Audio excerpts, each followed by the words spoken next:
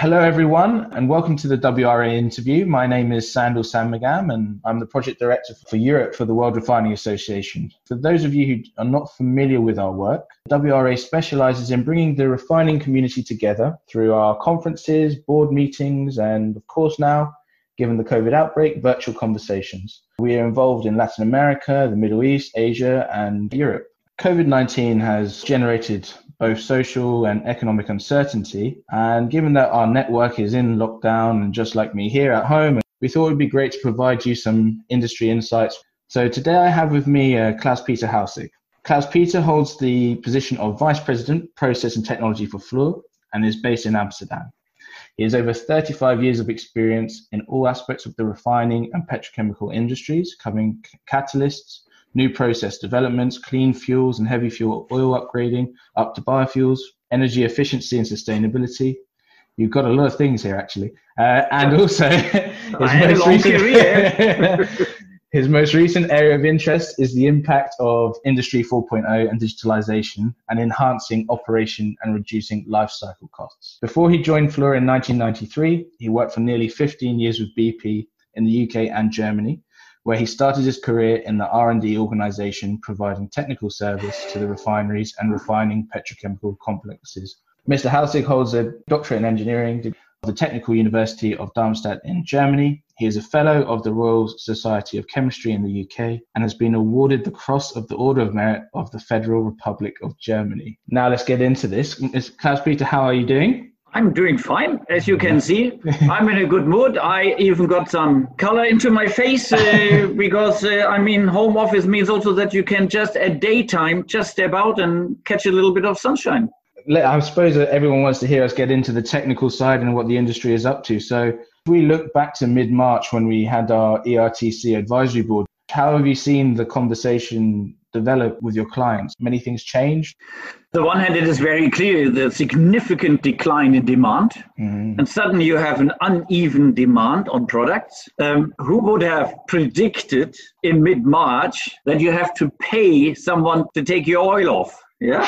So any idiotic like that, who would have predicted that? Yeah. On the other hand, you have an increasing discussion about nothing will be the same anymore after the virus. Yeah. And the question is now, how much will that be really the case in terms also of that what we discussed at the March session about the Green Deal, about sustainability, about CO2 reduction, carbon neutral and all these things. So it is to be expected that there will be more discussions around that. And I think we might see, in particular in Europe, despite lots of statements, we might see a faster decline of refineries than people may have predicted. And you're thinking regionally or you're overall across the board? Overall across the board. Nothing specific, but I think some of the owners of some of the refineries just have no more buffer money. And when you have a 6-month period like that one, where you have a refinery throughput of 50% only or less, it's no more argument to keep it running. Leads on to that main question I have with the COVID impact. Does that sustainability narrative go away overnight? You remember the board meeting? I think one of the colleagues brought up the question that people should contemplate which refineries will still be needed in 2050, which refining capacity, or which will be in 2040, 2030. So you should now look at all the predictions of the decline of gasoline and diesel consumption, and then you might already relate that into number of refineries. And now I'm sure that the larger oil companies with several refineries know very well which refinery is still relatively modern and where any investment for the next 20 years would still make sense. Because when we talked also about residue upgrading, a residue upgrader is always $1 billion and more. So you would not like to invest that in a refinery where you know the refinery is 60 years of age and you have to replace over the next couple of years many items. You might not invest there $1 billion. Next question I had actually, so we can keep with this COVID theme, is how it's affecting your clients in the short term when you're looking at their maintenance schedules and also how they're actually approaching their day to day. How has that changed? The experience I have with some of the clients I'm working with right now is quite interesting. It, just like with my colleagues at Fluor, it works astonishingly well. And people are coming closer together than before because you need to talk more openly also with each other. And also everyone wants to provide a contribution for things to go on well. And there is no axe to grind with the CEO or cut jobs or whatever. It is Corona. Yeah. Corona, it has affected all of our habits. But do you think that's going to be the big issue? I think the behavioral habits, for example, when in the past we tried to execute a HACCP or whatever, and it was clear that a HACCP, you all have to be in one meeting room, you have to travel, and you have to stay, and whatever. And now we have performed HACCPs on big plants via video, and it worked because everyone wanted it to make work. And people realized they can easier make a break and then continue, and it is not that exhausting as it was in the past.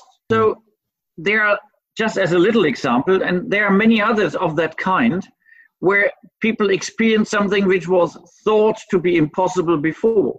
And so therefore, efficiency improvements can be done. This is not refining operation. I talk now about when we talk with the client about designing a plant and have to perform certain reviews. Yeah, but there will be many other behaviors, and I think a lot of companies will be challenged with people demanding home office because it has been proven in a big experiment that it works. Yeah, the biggest experiment ever conducted. When we look at the way that these refineries are adapting, and you mentioned this earlier about what is the refinery going to look like in 2030, 2040, 2050, do you think now is actually the perfect time for the refineries who have the investment capacity to look at the energy transition in the long term? In principle, yes. But the word in principle says very clearly there's a but. And this but is because of Corona, there are now empty budgets. And so therefore investments is being prioritized, and only absolutely legally required or whatever essential investment is done.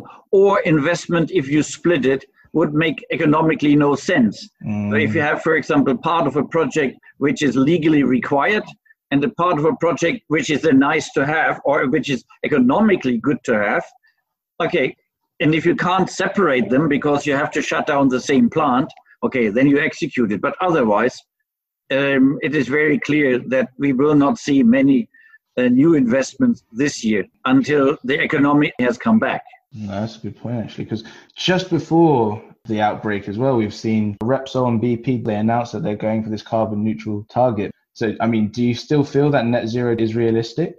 I mean, I do not have a crystal ball. As long as you have within that carbon neutral target, as long as you have there a line item in buying carbon credits, you have a flexibility and you can adjust, you can balance.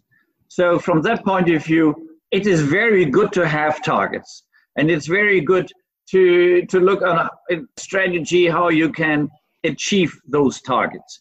And that these targets or that the strategy has to be adapted, changed, because I hope that my technology successors are as innovative as my generation, the earlier generation was, that people will find something, how to come to that would be great. But I think just to base it on biofuels, there I just have always the question of how much biomass is available and how much energy does it take to convert.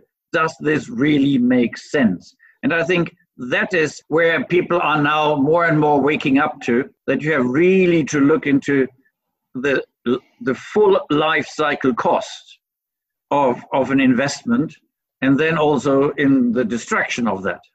And I think that way of thinking will be becoming more and more relevant. This really fits well into the big question in Europe about the Green Deal, the Commission's Green Deal, and holding up, especially as you mentioned with not refinery budgets, but governmental budgets. Those are also being hit harder. But what are your thoughts on that? Because then that will obviously shift across to the oil majors and other refineries as well. Yeah, but I think carbon neutral or Green Deal are in principle very similar in terms of their approaches. And what I mean with similar is you have to develop something, to invest something, as people call it, save the planet in a way, and to make things more effective. However, where sometimes the reality check or needs to be done a little bit more thoroughly before something is being then highlighted as a target or as something which has to be achieved. I understand that it has been successful with clean fuels, where I was very active in that period, when targets were given. And I still remember at the first ERTC conferences, where then the representatives of some industry groups highlighted never, ever possible and whatever. And I have that in writing. I have a collection of those things. And I know where we are today. So things are possible, but they cost money, and that needs to be balanced in a way. But the same with biofuels. I think politicians love to hear, oh yes, we can then replace things with biofuels. There I have a private skepticism. So I suppose this leads us on to the new theme then of technology, and where could they see the biggest ROI? Oh, I think if some can improve the energy efficiency of a carbon dioxide removal unit, which is today still consuming 10 to 20% of the energy, for example, of a power plant, if then the carbon sequestration can be reduced by 50, 80%, that would be great. But I don't see it. Okay. You asked me. No, that's good. I don't see it at all. And there will be some improvements, but I think the best is still to avoid the production of it. I'll bring something that you have become a big aficionado of over the past couple of years, the digitalization. How are you seeing that integrated? The key in the past, when a refiner had made a deal with a technology provider to give him a feedback of how his unit is performing, that was then a feedback weeks, months after the fact. Today, with the 5G, and if it is implemented, the refiner is able to send his data to a service provider, and they can give you in real time the feedback what should be changed. That is definitely a benefit of these developments to run the units even closer to the maximum of what is possible. And you can plan better to the utilization of your catalyst and so on. So that is where digitalization helps. Digitalization also helps naturally in organizing maintenance, all these items, so that you can easily imagine any failure of a pump, which is forcing then that you have to shut down the FCC unit or a hydrocracker as a core unit in a refinery. That costs millions immediately when you have to shut down.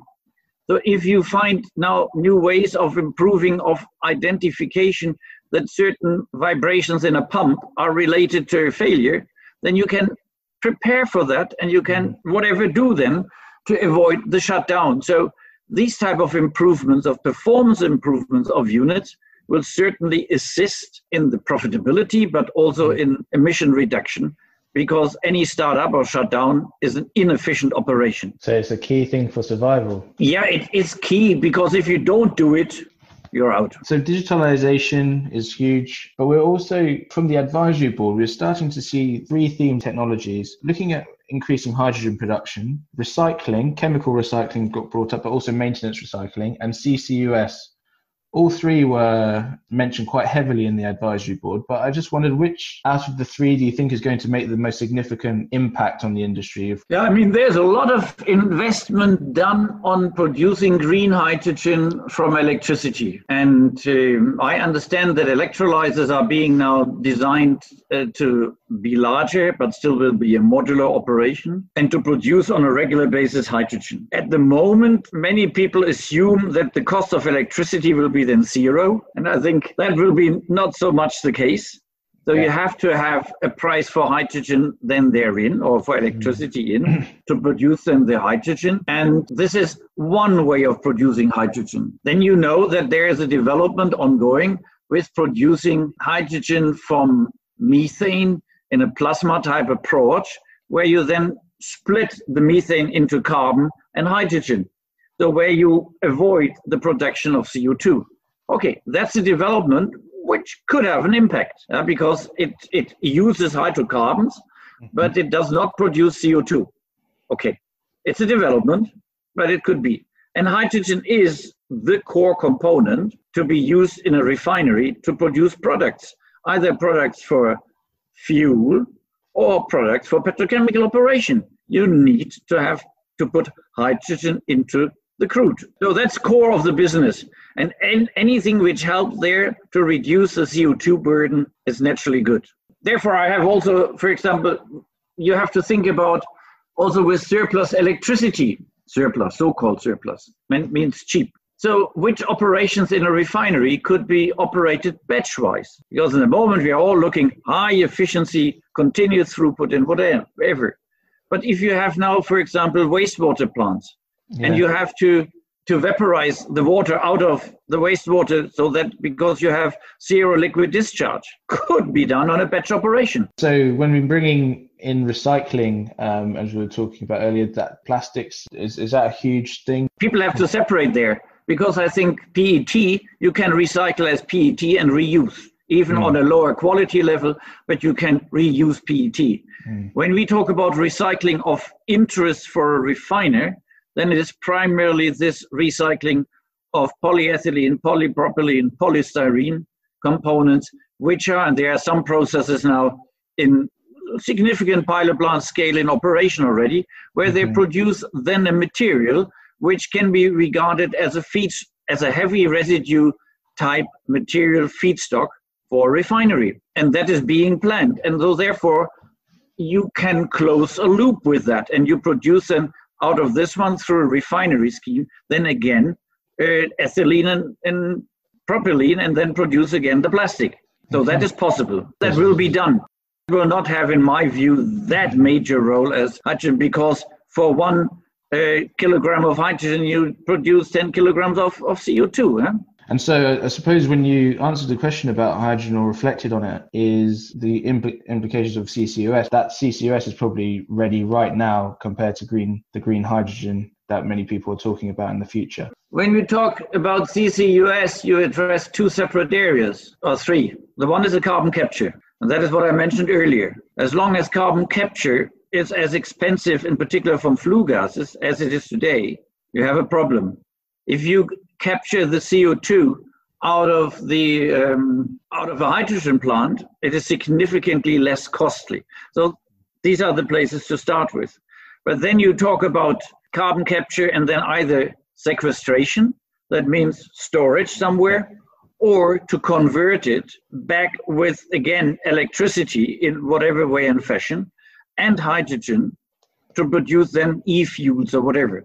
That's another approach. But people need to be aware that cost is 5 to 10 times more expensive than the crude material you have today. And that you, for example, some people make a very nice comparison. They say, with the electricity you require to drive a car 100 kilometers, you get only hydrocarbons out of it to drive the car 20 kilometers. Because to make out of electricity, e-fuels has many steps, and in every step you waste or you lose energy. Yeah. So it has to be balanced. Yeah, and please, I do not want to be misunderstood. All these things have to be done. They have to be all further developed, because you never know which one, where there will be suddenly a major breakthrough and will be then at least one of the front runners. All these R&D activities or pilot plant activities have to be done because you do not know what at the end is the best. The final thing that I want to look at is IMO regulations. My question is, what steps have you seen your clients taking to adapt to 2020 regulations? In a way, you can compare it with Corona.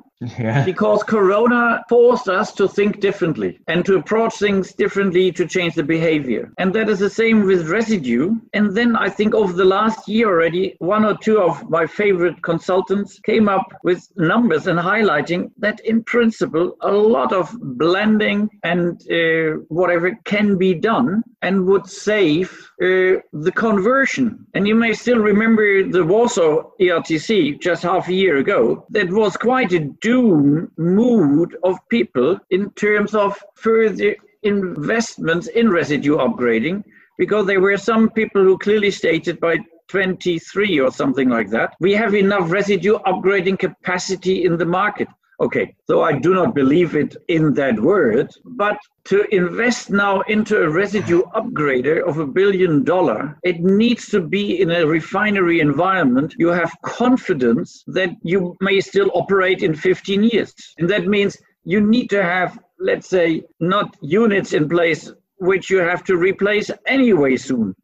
Then I think investment is really challenged. That was going to be one of my questions. So that is Europe, yeah? Be different in other parts of the world and will be different, but in our region and the surrounding region who is supplying the materials for Europe, you will have a few selected residue upgraders, yes, but I think also people are waiting that others are testing slurry phases, because the slurry phase is the process which has most likely the best energy efficiency. It needs to be tested, needs to be seen in practice. So in a way, one of the questions I was going to ask you is which technologies are proven to be the most attractive, but I think the idea of blending is the best solution because not everyone has that opportunity. If you have access to crudes, which provide you then with a vacuum gas oil atmospheric residue with a certain low sulfur content because you have such crudes, then you can blend them, or you blend them with other refinery streams. But it is limiting operation very clearly. But if you have a strategy to run a refinery anyway, only for the next 5-8 years,